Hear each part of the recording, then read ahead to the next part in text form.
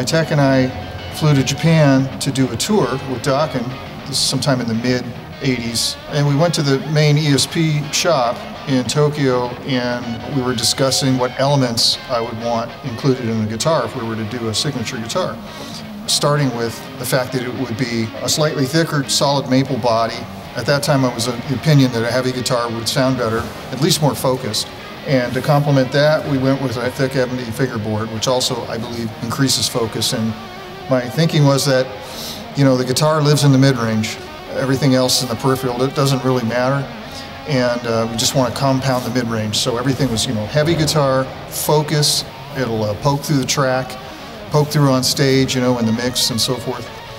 Reverse banana headstock, just really utilitarian, stripped down as far as the electronics. Not a lot of contouring on the edges, so we kept them nice and sharp, and a lot of access in here so that you can reach up to the higher frets.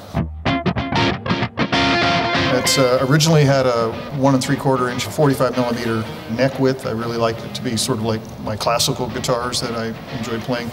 And I like the spacing between the strings, and I like the strings to sort of be almost hanging off the perimeter of the neck, because sometimes I do sort of a vibrato where I vibrato the strings off the neck itself. So.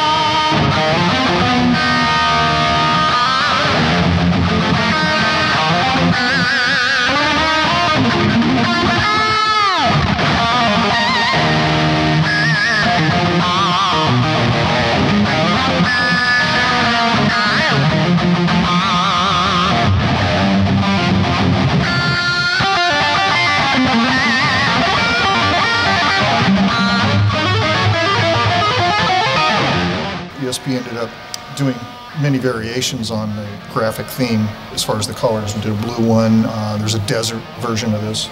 It ended up being a pretty iconic guitar, actually. What became the 80s, iconic 80s guitars, I think this was part of that movement.